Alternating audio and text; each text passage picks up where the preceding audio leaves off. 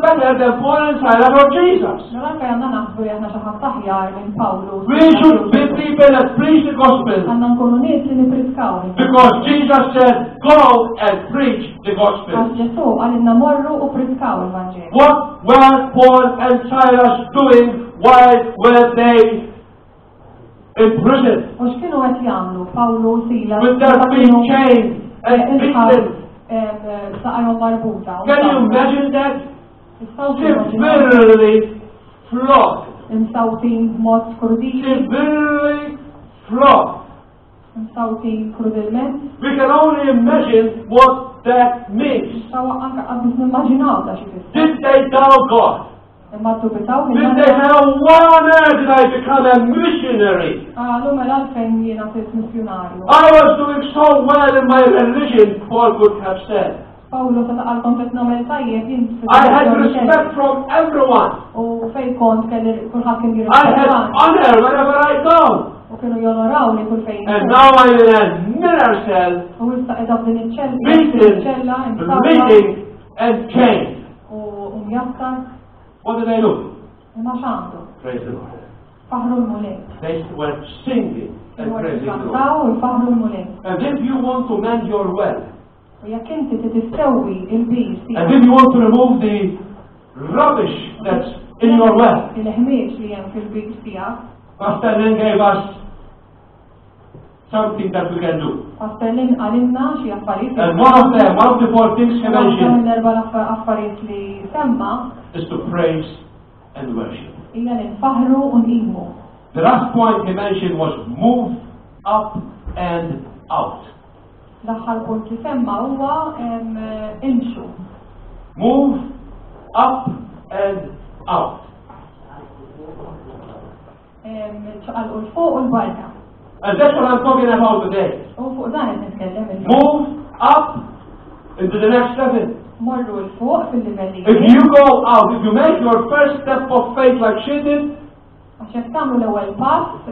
against all feelings, that's a step up. Now there's no going back again. Because we must make that step and keep on going. That word go. It's an eternal going on. It's a participle. You keep on going. You don't stop. Because God sent us. Again, the same verse. He wants us to go, keep on moving. And He wants us to keep on growing. Now, if you set your eyes on the things of this earth, that's where you stop.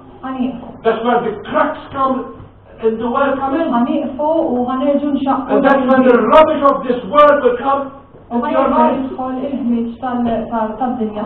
we move on and keep on moving, one step at a time, going up from one level into the other, guess what will happen? We will become transformed into the likeness of Christ.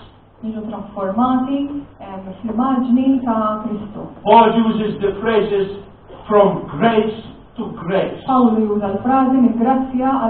Change into the likeness or image of Christ by the Holy Spirit. Praise the Lord. It's not something that we do within our own effort. Yes, we will need to make courage. Moses was told by God, be courageous. And one of the greatest generals of those days, called Joshua, God said to him, as I told Moses, so I say to you, be very courageous. I am sending you. You need to be courageous. To move forward and upwards. And being a salt in this dark and depressed generation. U tkun il-mens din il-ġenerazzjoni